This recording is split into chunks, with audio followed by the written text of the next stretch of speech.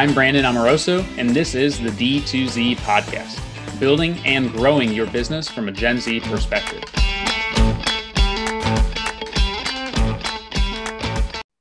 Hey everyone, thanks for tuning in to D2Z, a podcast about using the Gen Z mindset to grow your business. I'm Gen Z entrepreneur Brandon Amoroso, founder and president of e-commerce agency Electric. And today I'm talking with Matt Bahr, CEO of Faring, formerly EnquireLabs, a marketing insights technology company that we use across almost all of our Shopify brands that we work with at Electric.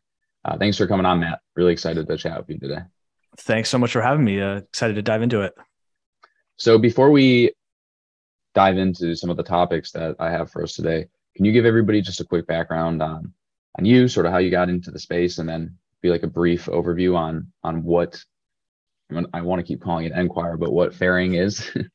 Yeah, totally. Yeah. So I got into e-commerce back in 2010, 2011, had a small consultancy right out of college with kind of an e-commerce veteran here in New York for a couple of years. Did that for a few years and then moved on to help start a headphone company here in New York called Master and Dynamic. I was running everything digital there, kind of owning that P&L, did that for 2-3 years and then left that company in 2016, really just to go out kind of on this more entrepreneurial journey. Really wanted to get into tech and SaaS, kind of in the e-commerce enablement kind of vertical. Don't need to go too deep in it, but my current co-founder and I spent a couple of years in the same day delivery space. Never really found product market fit there. And then Faring, formerly, again, it was Enquire, then EnquireLabs, and now we have an actual brand. We launched that in 2018. So it's been a few years with the product and market. And for the first couple of years, it was very much just a side project. I think we did the typical joke is, if it pays for kind of dinner a couple times and beers, we'd be happy. And fast forward to today, we work with about 2,500 different brands and serve about 500,000 questions a day. So has definitely morphed into something a bit bigger than we initially anticipated. What was the initial sort of idea or inception of Enquire? Yeah, so we were advising this handbag company here in New York called Cara. Low 7-figure company, was having trouble with attribution. And really just to get a level set for them, we suggested that they go add a survey post-purchase. At the time, the way we did it, funny enough, was we used this app, I forget the name of it, that allowed you to easily embed HTML. Now you can do that natively with Shopify. And then we embedded a Google form onto their order confirmation page. And like a week into that, Aaron, their CEO, was like, this data is incredible. But the issue was that it lived in an iframe, which means that it wasn't communicating with the e-commerce site. So we didn't really know who was submitting the responses. So like I think he got one that said like, I met Aaron last night at a party, so great kind of thing. And he was like, who said this? And we were like, we have no idea. Like, it could be anyone. We could look at the timestamps, but you've done a bunch of orders today. So that was really the inception of, hey, can we just build a very simple post-purchase form that marries e-com data with survey data? Got it. And where do you think like the product is going? Like, I know you've been expanding upon the post-purchase survey a little bit, but is there anything that you can share in terms of what some next logical progressions would be with Faring? Yeah, we're really positioning ourselves as a new data source. Surveys historically have always been in kind of what we call the research corner, which essentially means like they're always like you do them maybe quarterly, you get a PDF, maybe you action on them. And what we're building towards is allowing Faring to eventually live everywhere. And then whether it's for kind of real-time decision-making with our analytics and reporting, or it's feeding that into your existing marketing stack.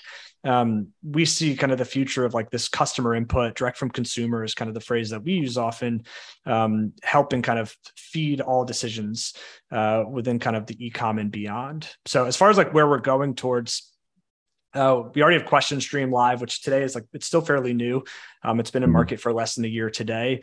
And the real kind of insight we had there is surveys have always been like this monolith. It's this series of, call it 5 to 10 questions.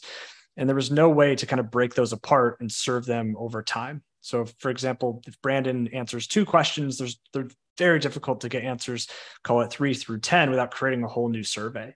So what we've done with Question Stream is really like broken questions out from one another, and they each have their own rules. So as you get like where this is moving towards is kind of programmatic asking of questions, living on multiple surfaces, and really driving as much engagement as possible. Yeah, I mean, the ability for us to target even like new versus returning customer is invaluable, because obviously you want to ask people different things. But I think it would be cool if like we could ask somebody who is maybe a subscription customer certain questions versus somebody who isn't a subscription customer. And I can see how you could just continue to build out more logic around like who sees what and when. But exactly, like you're providing the tools to operationalize. Yeah, operationalize. Trust me, I try to say that every day and I can't. I'm usually pretty good with the buzzwords, but I guess I'll have to practice that one. So how you're enabling, we're just going to say you're enabling consumer data to be collected by these brands, but how, like, where do you step in and actually help them realize this is how, or because for me, a lot of times I've heard like, oh, like that's an attribution tool, but they don't necessarily think about it in terms of like a zero-party data play or how it flows into Klaviyo and what they can do with retention, personalization. So how much of your time and efforts are spent on like education and enablement versus just getting people on the platform?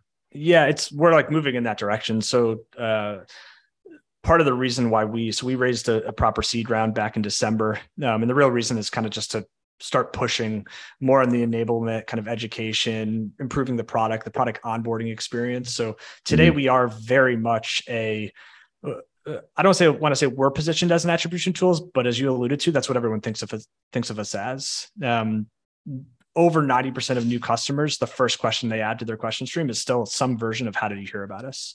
And it's about 80% of our total question volume a day. But what we're looking to do is like improve all of our integrations, build deeper integrations with each platform, and then build tools within the product to then like recommend. So it's like, hey, you're a beauty company. Here's 4 or 5 questions and how you would kind of most likely call them recipes, how you might enable those into your existing stacks. Like ask this question or this type of question, connect it to Klaviyo, and here's a Klaviyo flow template to put that to use right away. So it's still fairly early. I think we're still kind of curious what you have to say to this, but I feel like we're still maybe in like year one of a multi-year kind of transition of brands really still relying on paid to drive, like be the main driver of action within an org. And I think that's going to start shifting towards kind of retention, and kind of all of these brands are looking for a competitive advantage. And like your competitive advantage could come from your product. It could literally come from how you're managing your bid strategy, if you're doing that more effectively than others. It could also come from data that's directly from your customers, which none of your competitors can get. So that's kind of one of the things we harp all the time is like how can brands build a competitive advantage kind of within their vertical? And we like, that's part of the messaging that we're going to be pushing off, and is like ask questions that allow you to do that. Yeah. And being able to take those questions and actually act on them versus just asking them and then having them sit somewhere. Like I can't tell you how many brands, whether it's Fairing or another tool like an Octane for quizzes, they're collecting so much data, but they're not doing anything with it. So it's like, well, what's the point of even collecting the data? Because I mean, I think like 5 years ago, it was a really cool thing to say like, oh, look at all this data that we have, but we're not actually doing anything with it. Oh, exactly. We talk about Segment internally all the time because it's very similar. Like you could set Segment up, capture all these different events, but if you're not feeding those events into a BI tool or into other tools, you're just capturing events. So it doesn't really, it's not very constructive. So totally. Yeah. You'll see a lot from us, like as we enhance our question stream kind of question engine functionality, and then our integrations are going to get way more powerful. Yeah. I mean, that playbook will be very valuable for brands. They can just get in there and they're like, here it is already. Here's your 3 to 5 questions to ask. Here's the Klaviyo flow that's going to help you with your retention. And I feel like the integrations are getting better and better amongst all of the tools that we typically use, which is coinciding nicely with the transition to focusing on retention, because the retention strategy is a lot easier when like we literally have every data point we could possibly need in Klaviyo, for example, to do our email and SMS and push, which is the main driver of retention for sure. Totally. And our Klaviyo integration is getting a small upgrade into how we pass data to them in the next couple of weeks, like solely for that. So it's just more allows kind of the marketer to understand more about the data versus today we just write to the customer properties.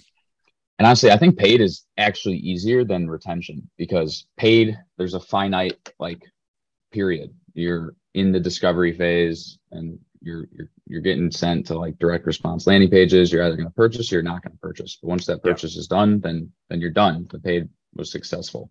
Whereas retention, you have everywhere, once that first purchase is made, all the way to order number 20, different product categories you can send people down, loyalty, referral programs. It's just a mess of different things that you could try and implement. Totally. And I feel like there are features that are getting released that are making it easier for us, like Klaviyo's new A/B testing functionality. I can't tell you how much of a pain in the ass it was to run at scale any sort of A/B testing strategy across retention flows, because you have to manually check when one was statistically significant versus another, then update it. You're pulling the reports, but now it's just going to be done in an automated fashion. All of that is going to enable us to actually be able to do more with less time. Totally. Yeah. There's just simple questions on our end too, around from a segmentation standpoint, I feel like that's always the hardest thing when you're kind of running any kind of email marketing campaign or strategy, is how do you segment emails? It's typically what someone purchased is kind of the easiest one, how often they purchase. And then kind of where we can come in is we have a large bedding company we work with, and they just ask why did you buy? And it's quality, price, and a few other options. They feed that to Klaviyo. And then it's they have all these cohorts based on, hey, these are more price sensitive users. Let's send them discounts. These are more quality. Let's talk about quality. And it just is a beautiful way to start segmenting emails and implement a very, on the surface, one might say a basic level of personalization, but it's just quite easy to understand and execute for literally anyone. And I would say that's probably more advanced than 90% of what brands are doing. So kudos to them. But that's one of the more exciting parts about working with a new client is figuring out and I don't like to think about here's all the data that we can go and get. It's more of what would make this post-purchase experience more relevant for the customer. How would we want to personalize it? And then once you know that, then you can figure out, okay, well, what first or zero party data do I need to create those segments so that I can personalize it in that manner? So for example, I always use skincare.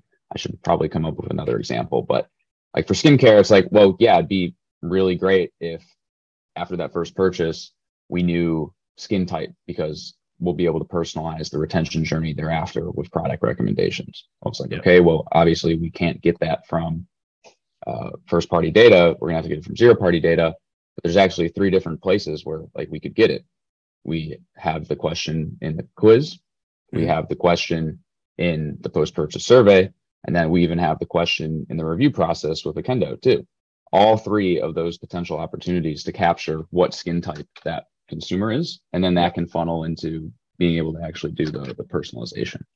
Yeah, totally. Yeah, no, there's definitely the core main places to capture it today, and that's kind of where we're eventually moving towards, is allowing capture at all those places, or at least being able to from a consumer perspective, it's not great if let's say an Octane is capturing that and they're asked again immediately after they purchase. So those are the things that we're trying to be cognizant of. And almost, we like to think of it as a customer profile. So you have these 10 things that you'd love to learn about a customer. And then how do we, in a kind of smart fashion, capture that data and know hey, this percentage of your customers, we know 100% of what we want to know. Just to give kind of an index and allowing brands to understand okay, 80% of our customers, we know very, very little about. We know they bought X and they spent Y. So that's one thing that we're moving towards, is to help brands at least visualize in a sense of what they know and honestly what they don't know. Yeah, that makes sense. And it would be great if there was some way to tie out oh, this person didn't answer it here, let's ask them here again. Or having I've always thought the Shopify account profile is super basic. There's that could be a hub for customer information. Totally. You would update, and then you could kind of do it with Klaviyo preference centers, but not even, because it's not out of the box. You have to do it custom. So there's definitely the customer meta fields. is what we push, at least on our end now, if you want to store that within Shopify, because it finally allows for that key value pair, where a lot of brands historically tagged it or added it to tags, which again, like you're creating a key value pair in the tag, but it's not as easily pulled. But the customer meta fields and order meta fields are a great place. The only issue is, again, it's not event data. So if you're asking a question multiple times, it's just going to get overwritten, which could be a good thing, could be a bad thing. Yeah, that's true. So what are some of the best applications you've seen of your tool in the marketplace from some of the brands that have leveraged it? Yeah, so we kind of put things into 4 different buckets. So we have attribution, which I don't want to spend too much time on just because I feel like a lot of people our highest use case today. The second one's personalization. CRO is another one, just simple questions like how is your shopping experience can go a long way. It's not even something you need to leave live or have enabled for a long time. You'll learn very quickly, like, hey, your return policy is confusing for a lot of users. And the fourth question is just general customer research. And some of the best use cases, or the things that get us most excited, which is usually when a brand reaches out to us, is when you start leveraging kind of or overlapping some of those things. So attribution is great, like understanding where customers come from, allowing you to reallocate your media spend. And a lot of people think about like that is quote unquote attribution. It's attributing sales to a channel. But the exciting part is when you start layering that on. And the example I give is we work with a backpack company here in Brooklyn. I found out very early that TikTok was going to be an incredible channel for them. Their historical kind of go-to-market persona was this 34 to 40-year-old male. And they started seeing all this traffic coming from TikTok, all these orders. They simply just added what we would call like customer demographic and research questions like age and gender into their question stream, and quickly found out that they had a whole different customer. Where like if they weren't actually asking customers, there's really no way for them to know that unless they were kind of using third-party purchase data from Experian or whatnot. So that's like just an example that we're starting to push and see often is, okay, you have your attribution layer, your attribution data. Now, like, what do you know about the customers that come from each of these channels? And how can that allow you to make better decisions? So that's kind of a very not overly complex one, just to like more of a research, kind of more so on the research side of understanding the channels.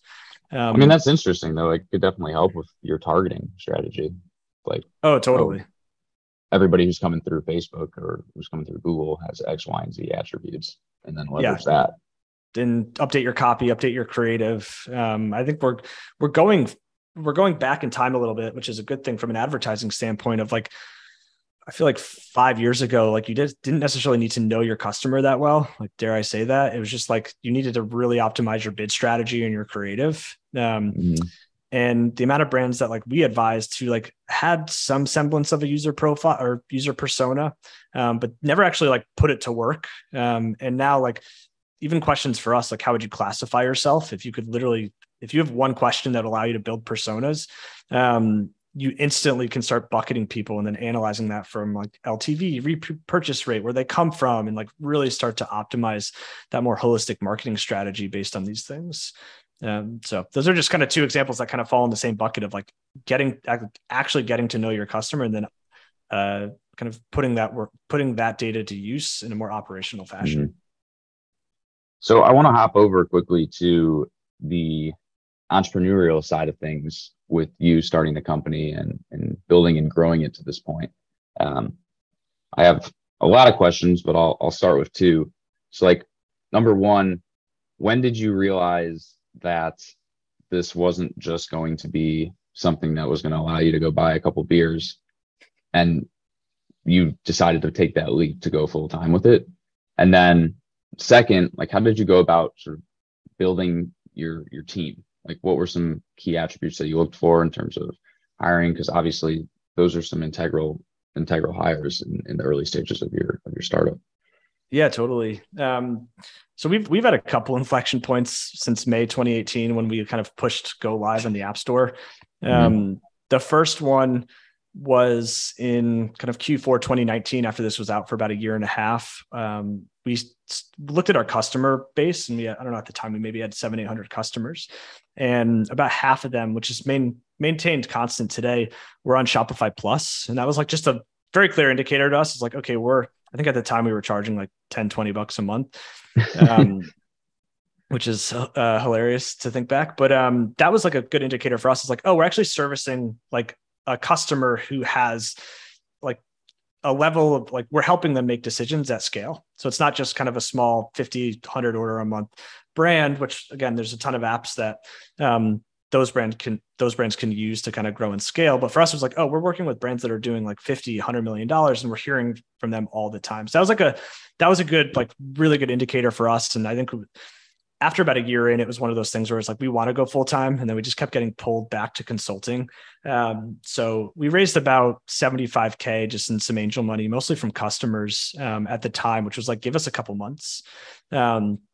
And then in 2020, obviously e-commerce took off. We scaled quite well. And then in early 2021, we were getting asked, like our most often feature request at the time was multi-question. And at the time, like, as you know, we were still single question functionality with those follow-ups.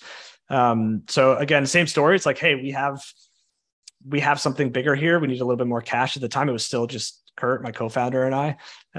So we raised about 400K from a bunch of just the founders of Postscript, some guys from Recharge, so a whole slew of kind of e-commerce, just e-commerce players in the SaaS space, and started building multi-question. And then the final leap, which is like definitely our biggest leap, was last summer. We started getting all this inbound from non-commerce, like fintech, B2B SaaS, which we still get a lot today. And that was the realization for us of like, oh, what we've built with asking questions to customers can like work in any vertical. Like you could download DoorDash and we could power questions in a very programmatic way as you're onboarding. So that was kind of the leap where we went and raised 4.5 million in December, which really was the pitch of like, okay, this isn't just a e-commerce centric problem to solve. This is more wide. So that's been our journey as far as like, I'd say we're somewhat pragmatic in how we think about things. It definitely wasn't always a go big or go home kind of strategy here. So it's been great, like as far as seeing that lineage for us and our volume and customer count increasing with that. And then on the team side, we were essentially a 2-person team until Q4 of last year. So we scaled to about, I don't know what it was, 1,500 customers or so, just Kurt and I. So we're about like 8 months into building the team. And for us, like we just built a couple of heuristics internally of like, we really want curious people on board. We want to hire as senior as possible early. Kind of senior independent contributors is really what we were looking for. So the team today is 11, about half of that is engineering. We're built, not to go too deep on the language side, but we're built using Elixir, which like is notorious. Like WhatsApp was built on kind of Erlang, which is what Elixir is built on. So we're built for high volume scale. So we've never really had any problems from a scale perspective, at least with serving questions. So it's been really exciting to meet all of these engineers who kind of have a very vertical specific experience. And then the other side, like nothing makes me more excited than getting awesome team members who could start to provide a better experience to our customers. And then also like we could start delegating too. So I'm not doing everything. So we have a head of customer success who's like 2 months in, who's now starting to talk to customers. We have a head of partnerships, all these things that honestly weren't getting enough attention. So it's definitely been a journey over the last 4 or so years. But yeah, it's allowed Kurt and I's kind of day-to-day to kind of change every so often, which I think is very important, just from like a general like burnout perspective. Yeah, well, I think it's pretty unique because you don't have to go and raise like $100 million to be a Shopify app and to be successful. Like there also is a much more like methodical and pragmatic way to do it without potentially losing your shirt because you went and raised too much money. And so I think you're probably in a pretty strong position now versus if you would have gone out and tried to be something that maybe you weren't ready for in that time and in that moment. So yeah. And we have like we have revenue, which is great. You know, there's a lot of companies that raised a ton before that, which has just taken a lot of the pressure off. So I think the fundraise for us was exciting because we did this shift from having to be like overly frugal around how we spend money to being overly ambitious with how we think about product. And that's like a really exciting transition versus like, hey, we can hire the smartest people and kind of build this really awesome core team, which we couldn't do prior to raising any capital. Right. That makes sense. Are you all remote? So we have about half the team here in New York. Okay. So actually 7 of us are going to dinner tonight, which is the most that we flew our designer in from St. Louis. So it's our first like actual team outing, which everyone's super excited about. That's awesome. That's awesome. We did an in-person last December, and it was super weird because we are very remote and like meeting some people for the first time. Some people were shorter than you would have thought. Some people were much taller than you would have thought. Like that was the funniest part for me. Like one of our developers was literally a giant. I'm like, dude, I never would have expected this, but no, totally. It's nice that you're in person though. There's like a lot of I personally am not a huge fan of remote, and I think even like some team members and employees in general are starting to pull back from it because you're missing out on so much collaboration and just what sort of made the office environment special and unique. I think the hybrid will probably be the way to go.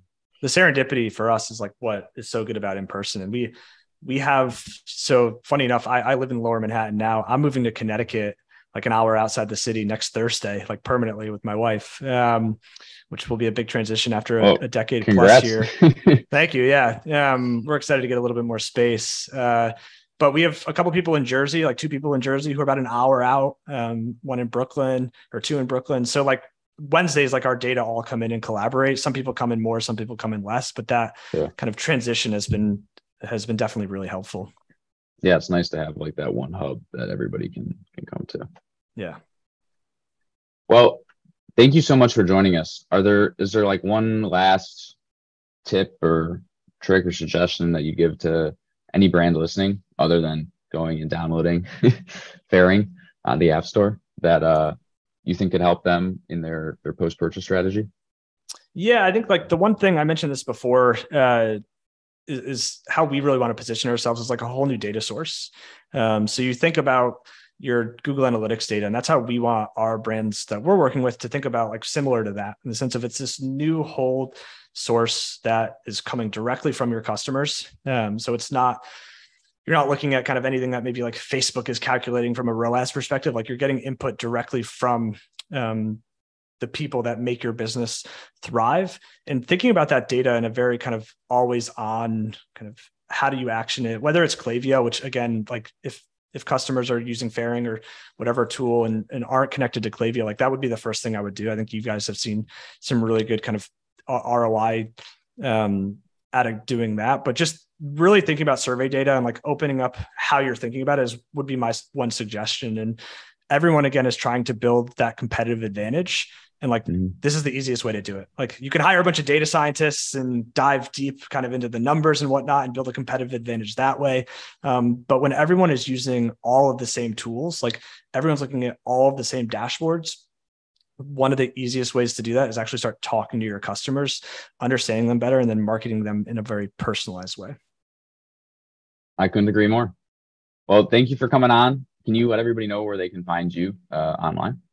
Yeah, totally. You can find me at LinkedIn. It's just Matt Bahr, or Twitter. It's Matt R. Bahr. Feel free to kind of DM me. Again, I mentioned before, I've been in commerce for over a decade. Always happy to chat. Anything e-commerce, kind of retail related, whether it's Fairing or not, but always exciting to connect. So don't hesitate to reach out. And thank you, Brandon, for having me on. Yeah, of course. And what do you, for Fairing, what's the site so we can make sure we can it's just fairing.co. Okay. Yeah. Nice and simple. We'll get the .com one day. Yeah, that's what I just looked up actually, and I was like, this is not what I was expecting. It's incredible. Like when you do a rebrand, and we went through a bunch of names before doing this, like the amount of times you find something and it's great, and then you find like another SaaS company literally with the same name. And Fairing, which like if you're ever on an airplane, Fairing is essentially any object that's added to another object to make it more aerodynamic. So some like really good metaphors with what we're doing with surveys, like on an airplane wing, those like big long things that you're like, what is that? Like that doesn't look like it solves any purpose. It's called a fairing. And during the brand process, like nobody is touching this word. So it's been like we like go to create accounts. We're like, ooh, fairing.slack.com is available. It's like all these different places we weren't expecting it. But the .com, when hopefully he's not listening to this so that he knows we want it. But in the future, we'll definitely be reaching out. Yeah, you did not raise the seed round. That was we did not. We're never raising any more money. Well, thank you everybody for listening. Thank you, Matt, for coming on. As always, this is Brandon Amoroso. You can find me at brandonamoroso.com or electricmarketing.com, and we'll see you next time. Thanks for listening.